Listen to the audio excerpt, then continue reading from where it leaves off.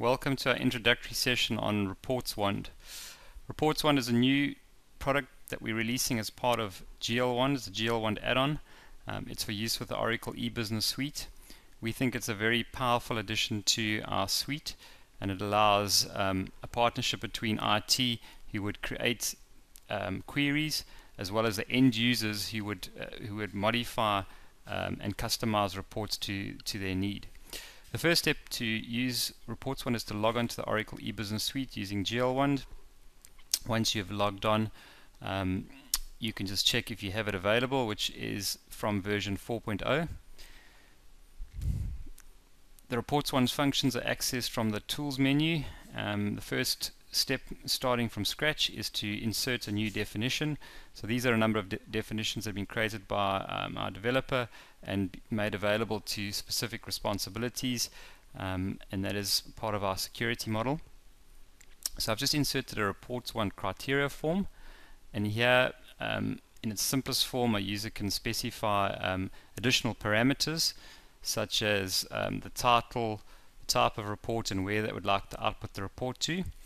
Or that report can actually be run as is. So I've just executed that report and it published it to the next available sheet. I can now control, I can insert rows if I wanted some blank lines at the top, or insert columns. I can customize the layouts of the report by changing the column widths. It's also possible to delete columns if I don't want to see them.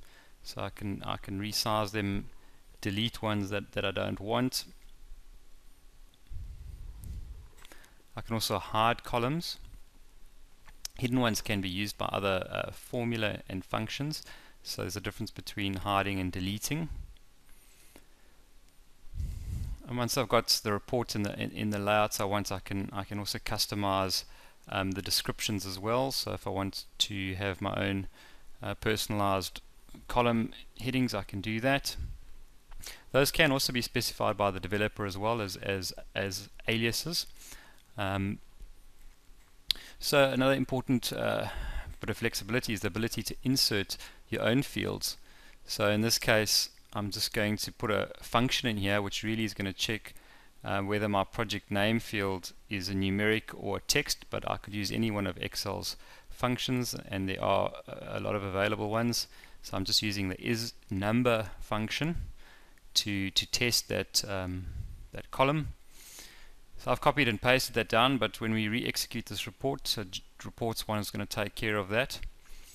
It's also possible to put totals, or in this case I'm just using a count formula below the grey line. That's the footer area. So as a user I can put whatever I want at the bottom there to summarize my data. I can also put summaries at the top as well if I like. So there's a lot of power here to use functions to do statistical analysis or summarization on your values. You also have access to all the formatting of Excel. You can use conditional formatting. You can use a lot of the power of Excel. So I re-executed that report, and this time it's now republished, and it's using all that formatting. It's also copying my formulas down for me.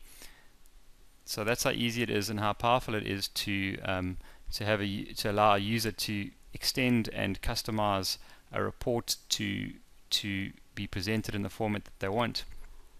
In terms of filtering and applying additional parameters, you can also use operators like equals to, greater than.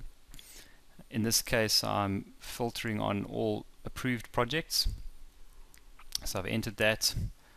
I'm also going to insert an order by field. I can have multiple order bys. So if you double click the header, it re-executes that. You can see it's sorted by organization, and just checking if it's fetched all the approved ones. Yes, it has. So my query has worked. To go back to the criteria sheet, I just click on those actual filters that were applied. It's hyperlinked, it takes me back here, and I can add another filter. The default is that it's filter 1 and filter 2 is applied. in this case, the developer was kind enough to give me a list of values for this particular filter. So I can use that, or I can, in this case, I just want to use a contains. So I added that, I re-execute, and now I've got all the project names that contain the letter S, as well as ones that are approved. Alright, the next thing we're going to take a look at is using the run report function to initiate a reports one report. So using the menu, we can insert a function. It requires a number of parameters, some optional. A required parameter is which actual query are we going to use, and that we use the report ID. We can optionally specify a title. In terms of the report to location, I'm going to use B6, which is the top left hand corner of this defined report. I then need to specify some of the if there's a parameter that's been defined for this report, I need that. In this case, there isn't one. So I want to put a filter. I want to run this report for any projects that have a name, and whatever I enter in cell D2, I want to filter on that particular field. So I'm just using Excel functionality to build that. I can also optionally control what is displayed in that formula. If I take the standards, it's going to show me reports one pending, but I'd rather give something a bit more meaningful in that cell. So I use the result field and operator parameters to control that. So in terms of the operator, I'm going to use a special term called value. That will mean that it should display the value that's contained in the result field. In this case, I'm using text, but I could just as well have had a link or a formula in there to derive that name. So now I want reports one to filter on name contains A, and I'm just going to make it blue and make it look like a hyperlink, so users will know to click on that. And as you can see, it's now filtering on project name contains ABC. So it's as easy as that to start developing and customizing how your actual reports work. So just building on that, I'm going to put another query. See, I just used Excel copy and paste to reuse some of the logic that I'd learned or that I'd created on the first one. So I'm just modifying the second run report function, and this time I'm looking to filter it on status equals to whatever I enter into cell D3. I can also optionally make D3 a list of values using Excel functionality. So in this case, I'm just typing in the word approved, and if I've got that right, I'll see I've got a message coming back saying no data, and that is because I had a mistake with the field name.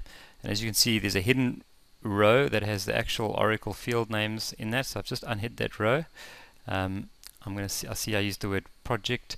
I actually need to use project status code in my query, so I can just come and edit that quickly. So instead of status, the field name should have been project status code. So I'll change that, and hopefully it's all good to go now. There we go. So it returned me all the approved projects.